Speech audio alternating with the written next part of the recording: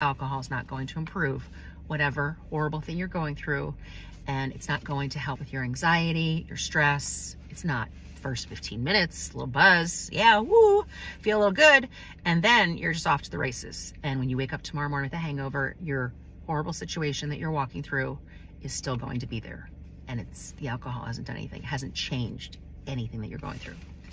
I will tell you though, one thing that will help this holiday season is to get yourself a new pair of pajamas. I'm telling you, they are so soft. Get yourself something soft. Get yourself something special, something new, something cozy.